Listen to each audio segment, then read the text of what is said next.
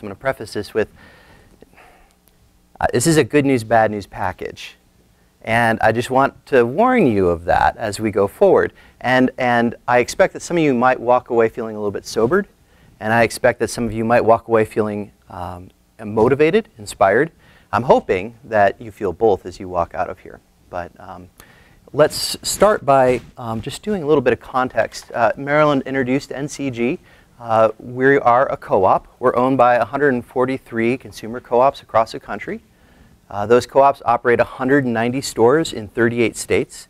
And together, we have a sales volume, annual sales volume, of almost $2 billion, $1.7 billion, which is fantastic. It's phenomenal. It's a testament to what you've been able to accomplish in your local markets and in your communities that we've gotten here.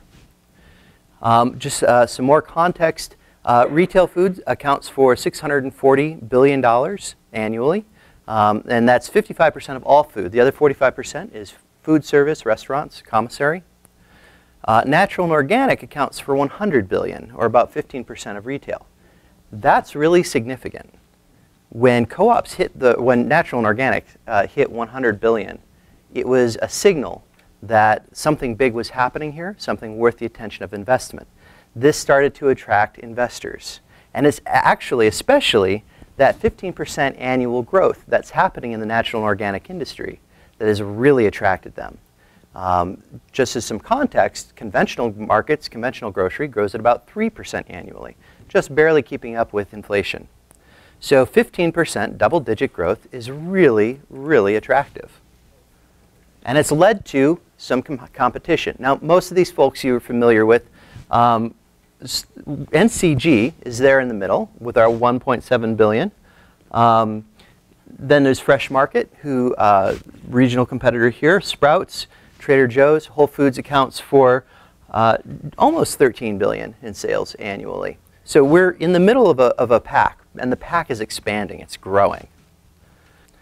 So we wanted to figure out why this was. What was going on? What was different now? We've always had Whole Foods. They've never had this kind of impact before. What was different? What was causing this? And we worked with a group called the Hartman Research Group. And they did some research for us. They actually started to do research taking your co-op shoppers, the cross-section of co-ops, about 60 across the country, different kinds of markets. And they sampled the shoppers. What are your habits? What do you do? What do you buy? And they put that against the backdrop of national trends. And the first thing that they showed us that we recognized and we thought was really great is what they call the rise of fresh. Now, in the 80s, the idea of health and wellness, and the way Hartman defines this is health and wellness is the idea that what you put in your bodies, what you put on your bodies, what you do with your bodies matters for overall well-being. Sound familiar? It's because you guys were doing it as early as the 70s and 80s. That was what co-ops came from. And at the time, in the 80s, it was a counterculture idea. It was not a mainstream idea. It was alternative to think that way. In the 90s, it started to change a little bit. And it led to the rise of our friend Whole Foods. Whole Foods took this idea and they said, let's figure out how we can make a ton of money on it. And they were very successful. They turned health and wellness into an aspirational lifestyle. It's something you could do if you had the money to do it. And it was at that point our co-ops really had to start fighting the price image war because people were rightly associating the product with an elite lifestyle. That lasted for about 10 years or so, and then it started to change again. And what happened is that what was aspirational, what was originally counterculture, then became aspirational, suddenly became the norm. You guys won. You are victims of your own success because now everybody wants access to this health and wellness lifestyle. Everybody, regardless of economic status, regardless of ethnicity, regardless of political persuasion, they want healthy foods for their families. They believe in the health and wellness lifestyle. So in a sense, you should pat yourselves on the back, and there are implications for us.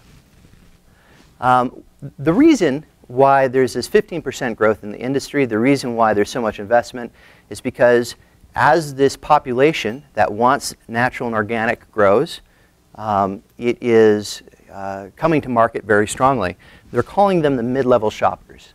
And to understand the mid-level shoppers, let's start with the core shoppers. I think that's the easiest because my guess is that you are all core shoppers. Core shoppers spend most of their buying at the co-op. They volunteer. They participate. They know the issues. They know what organic means. They know what natural doesn't mean. My guess is that they participate at board meetings. They come to the annual meeting. They're the most likely to fill out the customer comment forms when they don't like something. On the other end of the spectrum, we have the peripheral shopper. The peripheral shopper wants certain products for the cheapest price they can find. They come in with very small baskets. They buy 1 or 2 items, and they probably complain about the price. The core shopper, you guys, make up 13% of the adults shopping in your co-op, but almost 25% of the sales. The opposite is true of the peripheral shopper. They make about 25% of the sales and 10% of spending. And in the middle, we have the mid-level shopper. It's about 60% of adults, 65% of shoppers. The mid-level shopper has different needs than the core shopper. And those needs are important to understand. We think that it's possible to serve the mid-level shopper and the core shopper well. We really do. But there are some things about the mid-level shopper that are a little bit different. If you look at these qualities, quality and freshness of product, those are consistent between the 2 shopper groups. So is a knowledgeable staff. Core shoppers and mid-level shoppers want a knowledgeable staff. What's different is that mid-level shoppers really value the ambiance, the atmosphere of the store.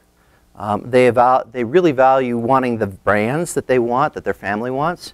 Example of where we might lose this shopper is we don't carry Tom's of Maine anymore because they got purchased by Colgate. Okay? We don't carry this product because it doesn't fit in our product guidelines. Product guidelines are very important. They help define who we are. But this group of shoppers, they want the product that they're familiar with.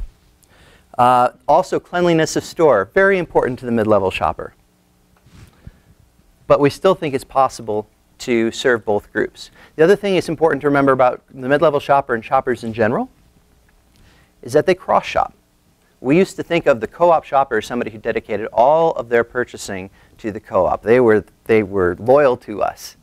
And there are some like that. But actually the truth is, of co-op shoppers, the average co-op shopper shops 3.5 places to get their groceries. They are going to other places already. That's actually more than a natural food shopper who doesn't shop at a co-op. It's about 3.1 places. Other trends that have changed that are interesting, it used to be that the average shopper shopped once a week for groceries. Now it's twice on average. So the mid-level shopper is bringing different habits to the market, habits that we need to be aware of. And the mid-level shopper has led to what we're calling the new supernatural. The new supernatural, the old supernaturals, by the way, are Trader Joe's and Whole Foods. They're really those. New supernaturals are regional natural foods players who have gotten a lot of investment money. And these people are coming to market hard in different regions. Everybody here is probably familiar with Earth Fare, Fresh Market. Those are 2 regional players that have a lot of investment money behind them that are growing into other regions now. In the Southwest, we have Sprouts. Sprouts is moving into the Southeast now. I think they just opened up a store in Atlanta, and they're heading in this direction. Sprouts is a very strong competitor. They're growing at about 20% annually. Lucky's and Fresh Thyme are both offshoots of Sprouts, but they tend to execute a little bit better on deli. So these are all new players coming to market that want a piece of your sales. They want some of your shoppers, and they're taking mid-level shoppers before they get to your store. Whole Foods planning to open about 40 stores this year. Sprouts is going to open 10 stores just in the first half of 2015. Earth Fare, brand new CEO, already started up ramping up the store production for Earth Fare again. Fresh Thyme, 23 stores this first year. Trader Joe's named best grocery store in the U.S. But what was more interesting about this headline is Kroger beats Whole Foods. Kroger sells more organic foods than Whole Foods does now. We've got some old friends. Walmart, Publix, Food Lion, Super Target. People used to go to these stores to get their organic food. We used to say they're not our shoppers. What we're saying today is we need to change that thinking. We need to stop thinking, those aren't my shoppers, and start thinking, why aren't they our shoppers? Because I believe that each of your co-ops have something really great to offer people. that you have a much better impact on your communities than these folks, that you have much more product knowledge. And we want these people, the people who shop at these stores, they actually want that. They just don't know it yet. We think of the mid-level shopper as a continuum. If we can get them to be peripheral shoppers, to stop in our stores once, and then we can get them to be mid-level shoppers and give them the products that they want, and then eventually, 3 years down the road, they're at our annual meetings and writing angry customer comments to us as core shoppers. That's what we want. We think that we're worth it. But we have this barrier to go through, which is conventional competition. Costco plans 150 new stores in 5 years. Kroger, organic brand, is about to hit $1 billion in sales. That is their private label organic brand. That's not all of the sales that come out of that store. That's just their private label. Walmart promising whole organic foods for everybody. This is their merger with the Wild Oats private label brand. Target's making big push into natural organic. The next Trader Joe's revamping their groceries to be more competitive. This is the conventional world, and I'm sorry, that was Target revamping their groceries. This is the conventional world, and it's actually a bigger threat, we think, than the natural competitors. I'm not sure if all of us are ready, but I think that we are. I think that we've got a plan, but we really need to look at ourselves closely to see what it is that we do. We've been here before. Marilyn talked about the previous 2 waves and what happened to them. We have more resources now to help co-ops get through this current challenge than has ever been available. We think co-ops can do it. We think we can avoid the hoop here, the downward turn in co-op development. We think we can avoid that. But it's going to take some changes. It's going to take changes, and the one that I care the most about, and I think we'll talk about a lot today, I'd love to hear what you're thinking about this. For me, the one I care the most about is, what are the barriers to people shopping at our stores? If we have to convince people to pass by 2 grocery stores to get to ours, what are the barriers that would prevent them from doing that? What are the barriers to the mid-level shopper finding a welcoming place in our co-ops? Can we eliminate those barriers? If we can't, if our parking lot is the problem, can we come up with a plan so that we can fix it in 3 years? Because these things matter. This competition is not going away. It's going to continue to grow at the rate it's growing. It's going to continue to have an impact on our stores, and we need to be better operators. We need to be better operators. And I'm not saying mimic our competitors. I don't think that's the right answer. But we need to reinvest in what it means to be a strong retail organization, to attract these mid-level shoppers, and where we can learn something from our competitors that are doing this quite well, we should be open to the idea. Because what differentiates us is not necessarily the way our store looks. It's what you do in your communities and what you do at your co-ops that we think is most impressive in terms of what differentiates us. We want everybody to be stellar retailers so that we have the ability to continue to deliver on the promise of what co-ops are. We think that this time it's going to be different. But it's going to require every co-op to make some changes and rethink some things. We hope that this conversation continues, and you have a conversation about this today, that it continues. We'll bring it forward over the course of this year. But truly, this is about figuring out a way so that the amazing things that you do at your communities, the amazing things that you do at your co-ops can continue, and that you can continue to have an impact on your markets.